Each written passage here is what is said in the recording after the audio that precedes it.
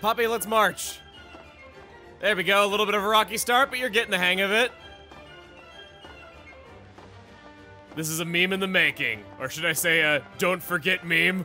Hey everybody, it's Chugacon. They turned away from me when I said, ahem, I said.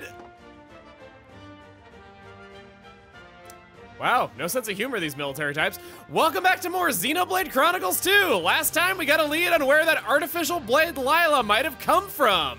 Seems to have some relation to Tora's dark and gritty past. Seriously, every single Nopon has some kind of tragic backstory or they're horribly greedy. None of you just have happy lives. I don't know. It seems like a requirement that no Nopon is allowed to just be happy. This time, I probably better actually put Rex and Nia back into the group. I briefly touched on this before, but you can press X to exclude or include characters in the party. Having 1 or 3 party members, it has a lot more potential for funny stuff. Notice board. This is help sought from the brave for an important ecological survey. Place thermal exhaust fork. Task culling of nuke vangs and recovery of 3 white scale antennae. Please report to Joblin at Hardhay Palace on completion. We're gonna be accepting 2 side quests right now because they take us to places that are on the way to where we're going on the lower level of the Titan. Further, Hansatra, you are the correct person. Tora want to hear gossip. Well met, followers, and have I got news for you. Oh, so the Imperial Armor recently caught a spy who'd stolen some top secret intelligence. Question time, where do you think they hid it? Buried in the ground, inside their stomach, in the Cloud Sea. It's always the dumb answer! An excellent guess. That's kind of disturbing. Oh, but not inside their own stomach, a monster stomach.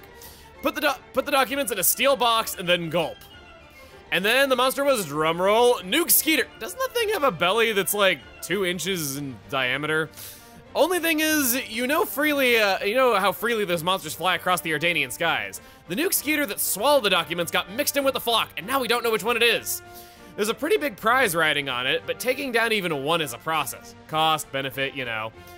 Dude, they're bugs. Anywho, that's a story. A request of big effort, no takers. Oh, I see.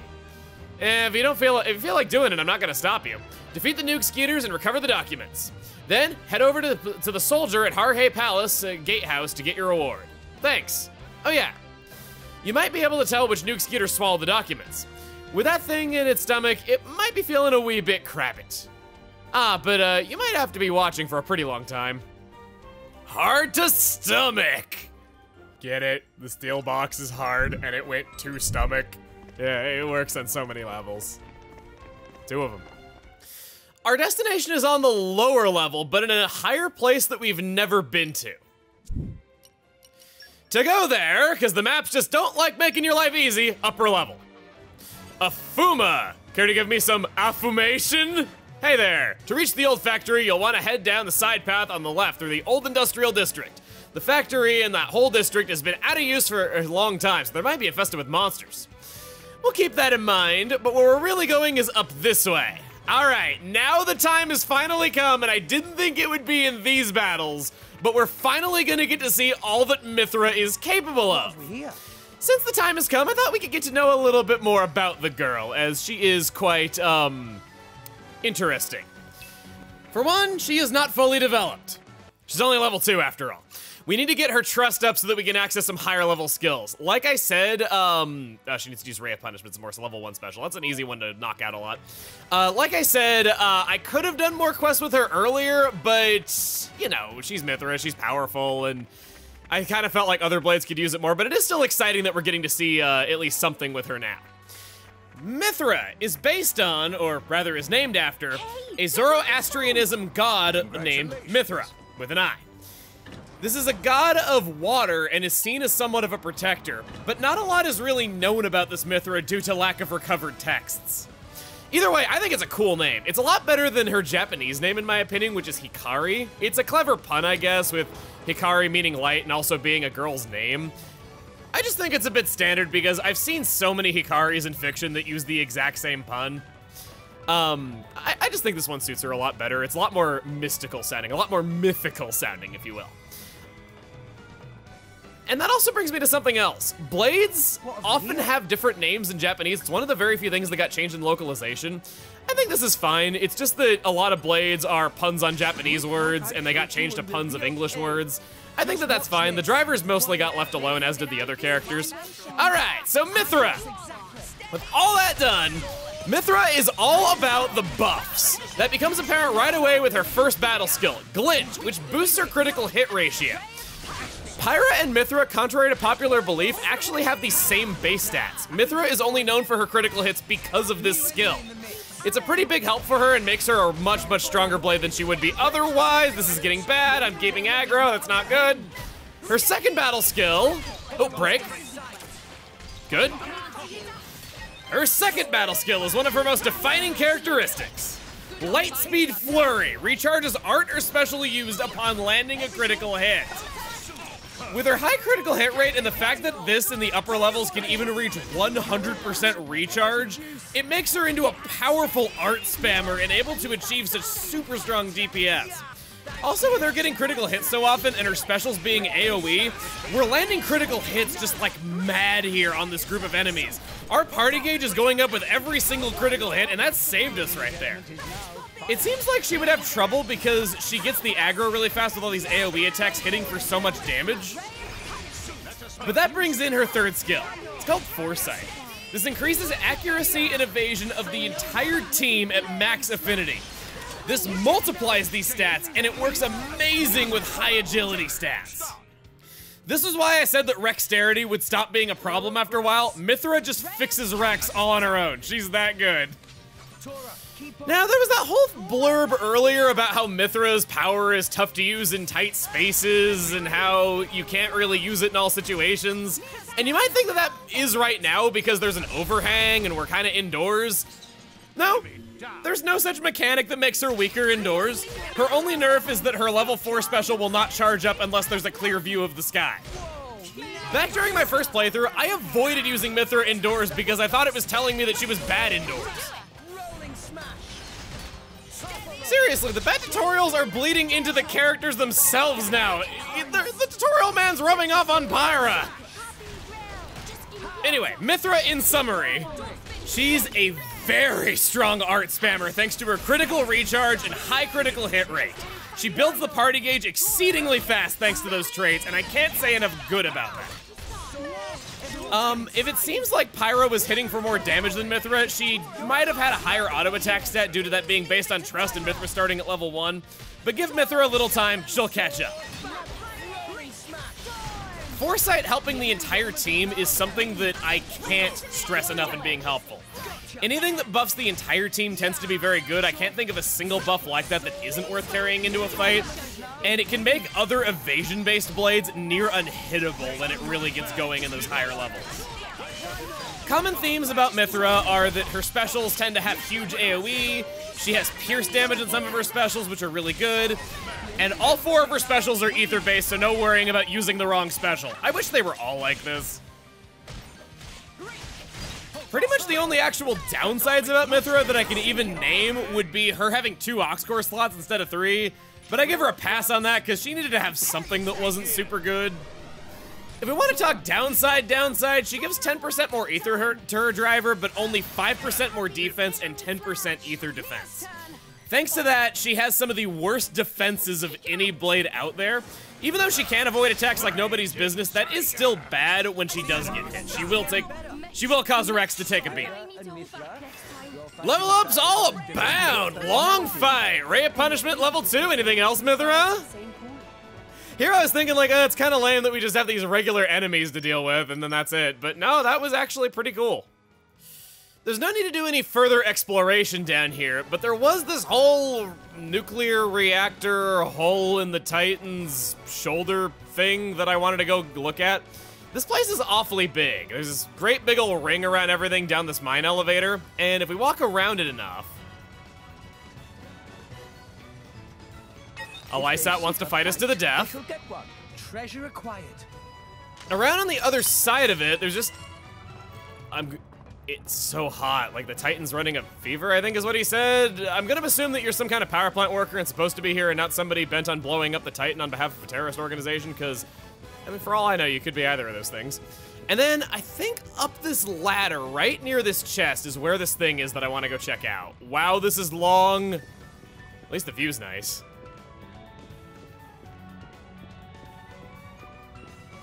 Up on top, there's a ladder that's too long for some reason, clipping through the bottom of that. Are they even trying? I unironically love that literally unplayable thing where sometimes it's serious, sometimes it's a joke, and it's just kind of fun. Especially when there's older games and people are posting glitches in re-releases of them, being like, oh, come on, like, seriously, this is such a bad remake. And I'm like, bro, this happened in the original version. I even have footage of it on my channel. Is there... Level 9 Dark Mastery and level 5 Ancient Wisdom, no thanks. Up and out of that shaft, it's pretty clever, actually, that they use geothermal power to, you know, power all of this technology, given that their Titan is kind of on its last legs. There are nuke skeeters right outside here. One of these is the correct one, though I don't really know which one it is without stopping and looking at their flight patterns for a while, so I'm just gonna take them all out, because why wouldn't I? They are level 31. These guys are stronger than I remember them being, so I can't really get on them too much for not being able to deal with them. Though I still think it is kind of funny that they don't just... It was the first one I attacked, of course. Sometimes I'm just very lucky, you know? If you haven't taken care of those Fabel Boofas that Dromark wants to take out, they're right next to these nuke skeeters, and it pairs well with this quest as a result. In case you want to die by a facial in every country in this world, here's your opportunity now. That didn't hurt as... Wow, why did the more Ardain facials not hurt as much as the Gormati ones?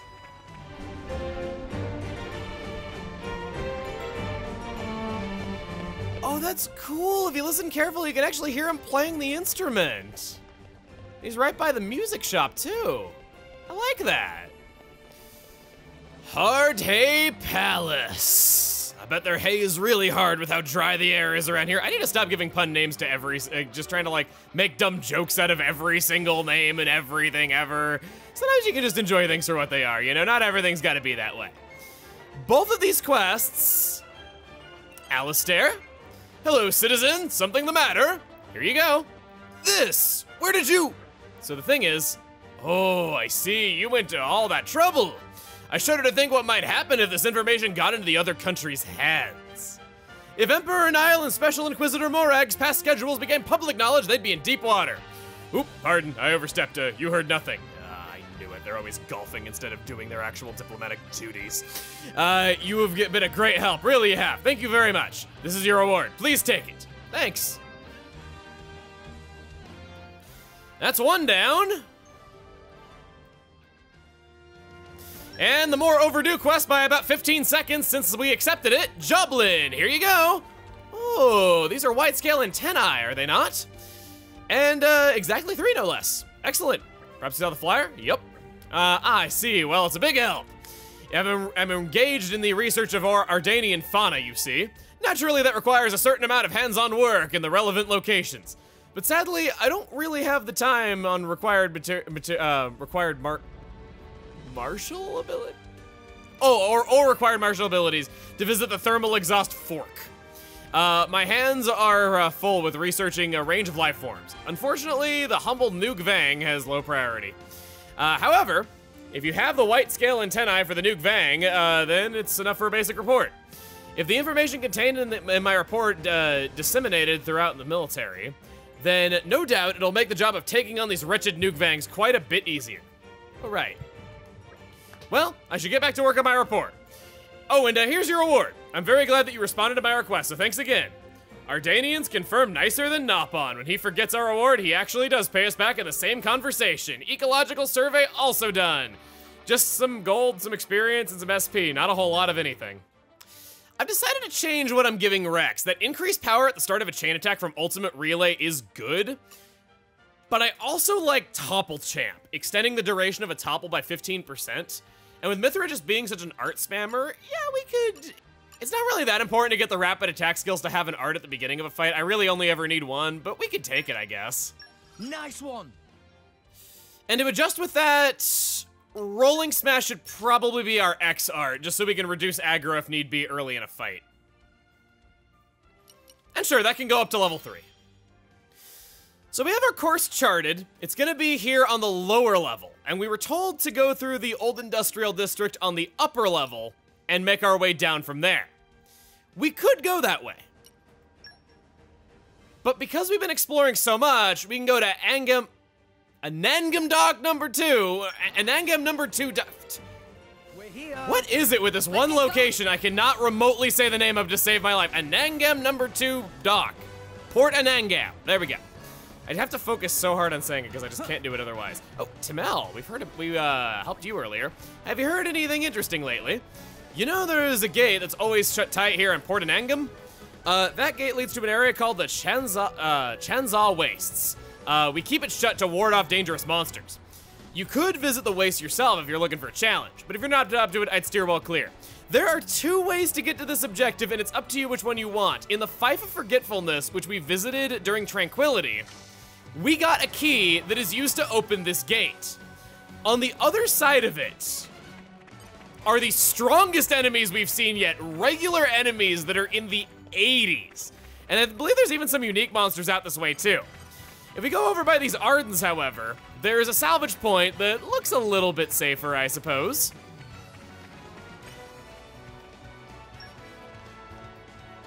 Oh, I can't Where'd you wait. go? Oh, I missed you. Yo. Huh. Ah!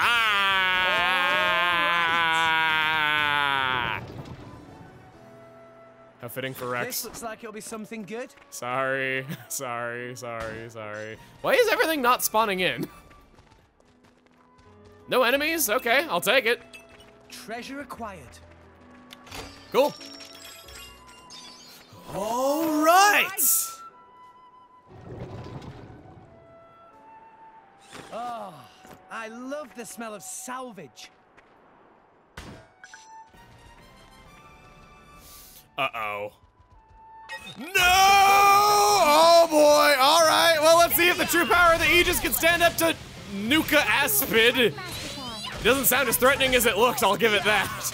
All right, so let's see here. Let's get some foresight going. We gotta get up to our affinity max. I'm gonna open up with light here, hopefully combo into myself by going from level 1 to level 2 into level 3. Mithra's just so good that she's able to do that in a lot of cases. I really should have a launch art on me at least somewhere, but I don't. Don't quite get my critical recharge to get my arts all the way back up. No one can stop us now. Shackle Driver. I'm gonna keep Mithra out for foresight. Back attack! Hit it, no. Nia's got us covered with this combo finisher if we don't. I'd really love it if she could use Break right now so that I can topple before switching off of Mithra. I don't want to switch off Mithra because her evasion's good. That's actually something that I think a lot of people make a mistake on and kind of gives more credence to that whole strategy of having less than 3 blades on. A lot of people seem to think that they need to be switching blades to keep the pressure on and all that, and if you're a tank, maybe that's true. But a lot of blades like Mithra here have such good buffs on them that it actually can make sense to just stay on 1 blade or only have like 2 that you switch between or only switching off if you need a specific blade or driver combo. It's really easy to get caught up in switching blades to just keep art spamming, but it's not at all necessary. Percy? Percy boy! I haven't seen you in a while. We'll go ahead and break you. Break him! It's weird how breakdown is not his break art. No, nobody gonna topple? Nobody gonna topple? Now, without Mithra, you really see the difference here. I'm taking loads more damage than I was before.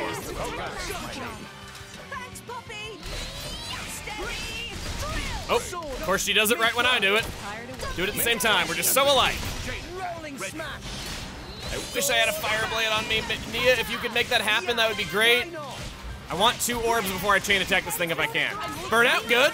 And then Mithra, you're gonna come out with a nuclear blast. Seals affinity down. Those are effects that make it so that your affinity goes down, not making it so that you can't lose affinity. No!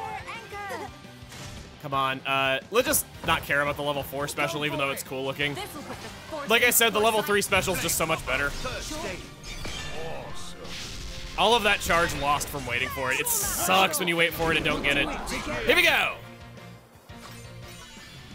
Me first. Well, I'm very aware of not having a fire blade, but I do have a dark blade. Magnificent. Tora, keep up. Poppy, Tora, right on time. No matter what, I will break an orb this round. Flash. Nia's turn. Yurei.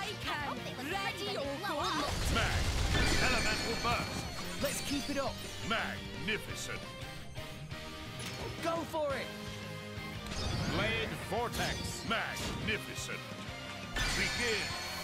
Tora, keep Wow, that was a big amount of damage. Panic! Storm! Magnificent. You turn. Mia's turn! On it! Zuma! At your service. Magnificent. Let's keep it up. Magnificent. Mithra. Just let me handle it. No! You fight Poppy! Magnificent. And from Tora not having another blade, we just instantly lose out on the rest of our chain attack. Awesome! But we all leveled up. Really? I was really afraid of that. You're all mine.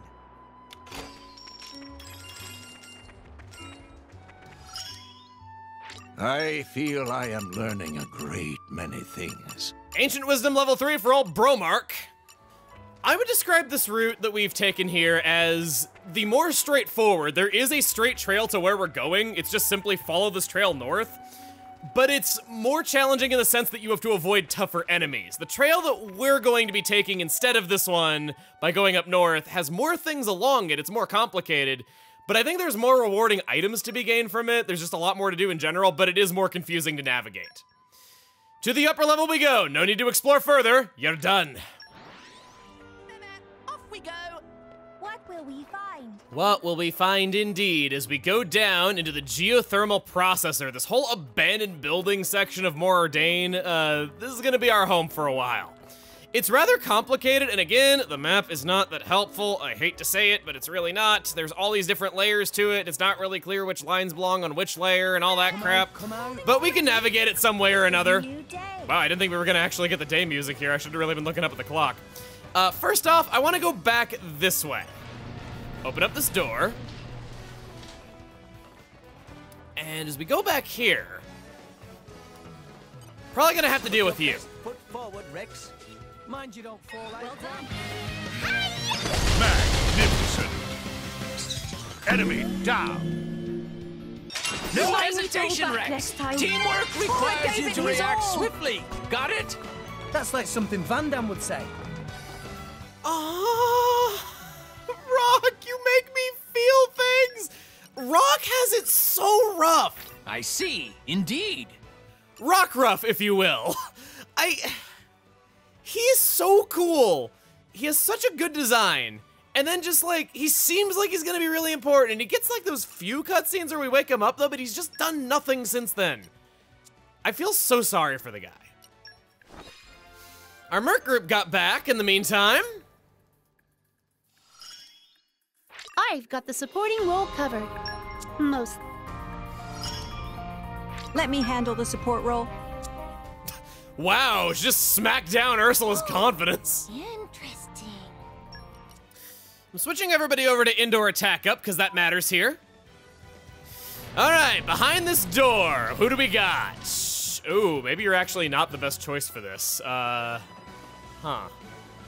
Changing plans then. This is not a very good fight for Adenine. Instead, we'll be showing Agate for the first time. I hope I'll live up to your expectations. Agate is a great axe. This is a weapon that has slow but very powerful attacks and usually has a very high critical hit rate. If you ever pull any common blades that are axes, look for critical power effects on them that raise up their critical damage. They are exceptionally good if they have those. And it's yet another way that common blades are better than you think. Agate's stats currently give her a 21% critical rate. Agate has 2 Ox Core slots. We'll give her the Affinity Max Attack, and I think an Indoor Attack up as well. Great axes have great access to driver combos. They give Nia a topple art, which is the only one that she gets from any weapon type, and they give a launch art to Rex, which is also quite rare. Alright, well, axes are probably Nia's worst weapon class, aside from that topple art, but let's do it anyway. Having to sacrifice my healing to show this is gonna be rough, but we're gonna try it anyway. We're equal level, let's try it. So, Rhino Assault is a critical recharge art. That right away is gonna help us a lot, because look at how slow she is at swinging this thing. Nia ain't known for her biceps. She might be good at punching Rex, but I guess it doesn't have a lot of oomph behind it, so she does it often to make up for it. I'm gonna be saving my topple art here. I wanna wait for this to get broken. And Agate. She has Tiger's Eye Wrecker as her first battle skill. Increased damage to insect enemies. There aren't a lot of powerful enemies that are insects, so she's not particularly helpful there. Her second skill is a little bit better.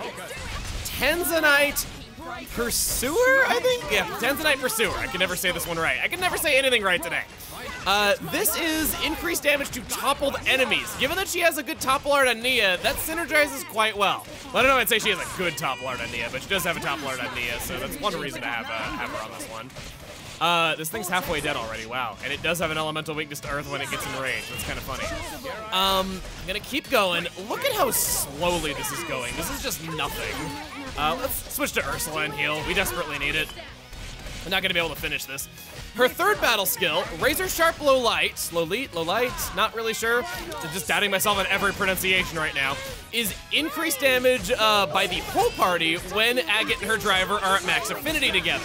This is a great effect. Any kind of universal damage increase across the entire party tends to be very powerful. These effects can only be a good thing. I never have any trouble with any of them. They can only help you, not hurt you. Switch back to Agate, let's see her level 3 special. This does increased critical damage. Good special. Look at that damage. Axes of high critical rates, more good synergy in her kit. And the best way that I would describe her is just that her ability is a good reason to have her around. Even if she's not that strong on her own, even if she's pretty poor on Nia aside from the topple art, just by having her there, we were knocking out this enemy way faster than we probably would have otherwise. You know, it's actually kind of funny that we're seeing how good support effects are all at once here between Agate and Mithra in the same video. I wish I could say I intended that, but I really didn't. I meant to go over Adenine first. It just wasn't the right time. Fate had other plans. Enemy down. We got through it though. That had to smart. And we leveled up that really good skill while we were at it. 2 of them actually. I gave it his all. No. I came in here to get the control room key. This is actually a required place that we have to go down. I think it might have been a medical ward at one point. Back where we opened that door, there's all sorts of other doors for us to check behind. This one almost wasn't one of them because I thought it was locked because it wouldn't interface with it. We're just gonna go look around, locked from the other side, okay. Had a feeling that was coming. Speedrunner! Yep, this is what they look like. Here we see a speedrunner in its natural environment. A basement. Sorry. Alright, let's go. Photon? Since we just love parallels between Agate and Mithra, and I'm really stretching here, here is early concept art of what Agate looked like earlier in development. I get some real mysterious number 7 vibes from it. Oh, and she also has Bear Smash as one of her normal arts doing increased damage to toppled enemies. She was leaning into this topple-heavy playstyle so hard. Speaking of which, here's her level 2 special that, yep, does increase damage to toppled enemies. It's really, really good. Those pink chunks of whatever flying up. No, what are you doing? No, that's what speedrunners do. They use cheap tactics when they otherwise wouldn't have been able to win. He called for help of enemies right there. It's kind of lame. Her level 2 special is probably her most reliable move. I would almost always open with that if it's possible to topple the enemy, because her level 1 does increase damage to launched enemies! Speaking of launched enemies, Aspars, they launch themselves into the air to do powerful attacks. If you can smash them while they're up there, though, you interrupt their attack. It's just hard to get the timing quite right. Gaia Crash, maybe? I know I'm not really going for a blade combo that I can finish here, though. How about no? I said how about no, not how about switch shift the target.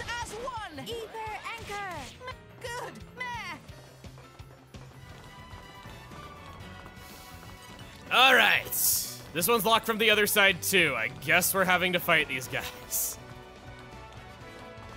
Just do what we always This guy's by himself, maybe he won't be so bad. And I'm also, no, let's fight these guys first.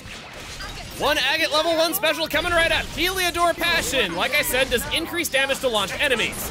The problem with this is Agate does such good damage to toppled enemies, and that stacks with her level 2 special. She already has something that she wants to do when the enemy is toppled, and that's not go for a launch. It's still a decent attack, and Agate does have a launch art on Rex. It's just insignificant if she has access to a topple art.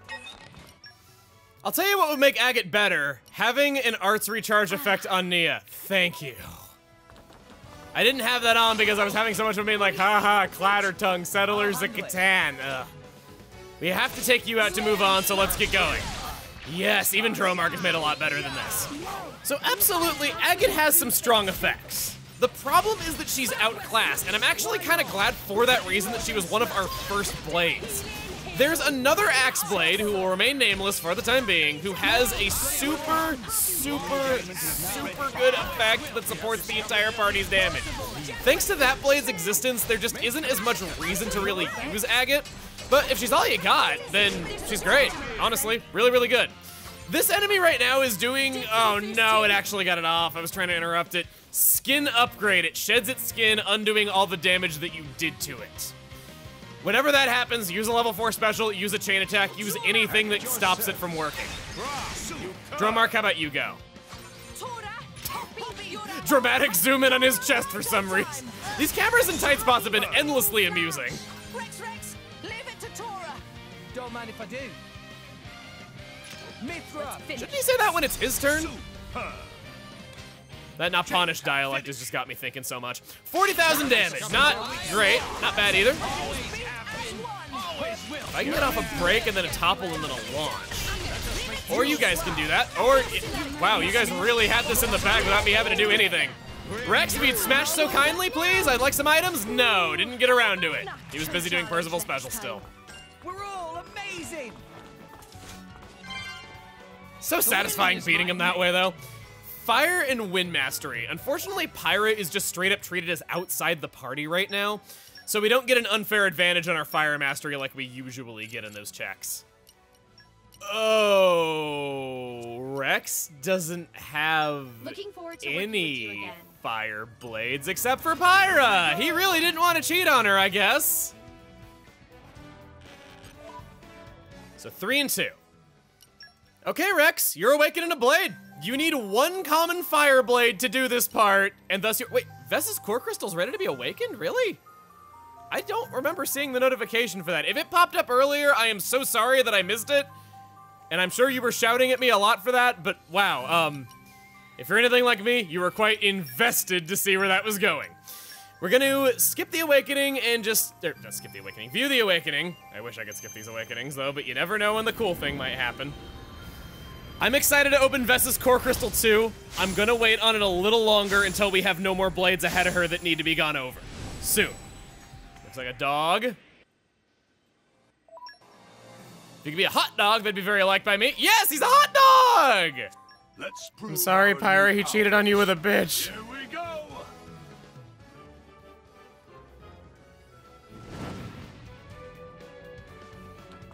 Intense. We make it to the Old Pipe Junction corridor, and from here, I want to go up the stairs. Access gate, it is locked. Everything is locked in this old place. I guess they didn't want anybody looting the place after they left, but little did they know, we could just melt the doors, and we don't do this on every door for some reason. Inside here, in the Junction control room, I'll take you, get another common core crystal and an arts aggro boost. And then we can open this door from the other side, taking us back out here. We now have a nice convenient entrance that can allow us to go basically halfway into the dungeon at any time. That little shed over there, that's where we entered from in the first place. Back inside, I want to jump down.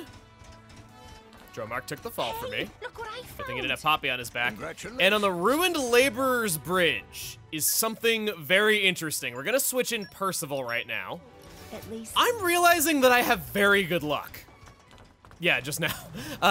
I'm realizing that I have very good luck because I have loved pretty much every single driver blade combination I've had up to this point. Finch was pretty bad, Electra was pretty bad, but I got them out of the way early, and that's kind of what I wanted. I wanted to get as many shield hammers out of the way before I could. Because early on, it really doesn't matter what you're using at all, and later on, it only matters a little bit if you're actually going out for unique monsters and side quests. But beyond that, there's the fact that Agate, even though, yes, it does kind of suck having a Great Axe on Nia, there's the fact that she is outclassed. She is not as good as another support axe that's in the game. And there's some really powerful axes out there that can be pulled from random core crystals. It's nice that we had it be Agate and not have the misfortune of having somebody better stuck on Nia, who she really wouldn't be good at using. Plus that support effect, it gives a lot more value to her using agate than she would have had otherwise if it was just a really strong axe. Plus with Nia, we do get an honest-to-goodness topple art when that's the thing agate wants the most. It's been remarkably lucky thus far. It is something good. The Nopon Pioneer Spring was a place that Percival wanted to visit for his chart. We got Assassination leveled up from that. My specialty. I don't know if you should be saying that. As we rest in the hot springs to relax after a job well done, with the native wildlife no less, and looking at our dreams, let's reward Agate for a job well done. She likes artwork. The tails on Adenian base sculptures are just the cutest. I'm excited just by looking at it. How exactly does this wear off in 2 hours anyway? Does Nia just stare at it so hard that she eats holes through it?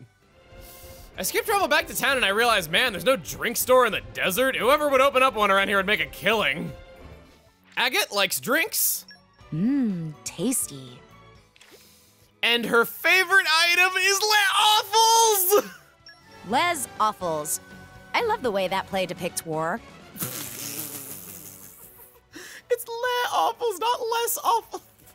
It's not like they're being less awfuls. Okay. The side of me that took French in high school is showing. I love this thing though, and I'm happy it got into at least one voice line. Thank you, Agate. She has another favorite item that is purchased in Alba Cavendish, the fish and herb broth, but I don't have a Merc mission for that yet. Well, we've gotten to see everything related to Agate except her level 4 special. We could change that. Oh, whoa! These two guys are going at it here on this cliffside. That's kind of dangerous. The one on the left chickened out. He's the loser by de facto according to the laws of nature. Just do what we always do. Can I get a level 4 special off of these guys? That I don't know. You should really pull back. Whoa! We're gonna need a lot She of got kicked in the face. What is it with Nia getting smacked so hard she goes flying? Yes! Barely did it! Barely did it! Had to fight all 4 of them and we did it! Crotch shot too! Driver can shatter any will. How about this? Astounding. Am I bad? I'm bad. Masterful. Oh, you bad, all right. We just decimated the entire ecosystem around this watering hole so that we could bathe our sweaty feet in it. Oh my gosh, that was really good. That's Agate's level 4 special, Invincible Moldavite. It's ether-based, a 7-hit combo. It has 40% greater critical chance, it has blowdown, and it does, yep, more increased damage to toppled enemies. It's definitely the name of her game. We've come very far. In fact, if I can show the map, here's where we are in the upper level. And here's where we're going on the lower level. We're right around up here or so. We're getting close to our destination. Next time on Xenoblade Chronicles 2, we pass through the lower level and find that old factory that we're headed to. See you guys then.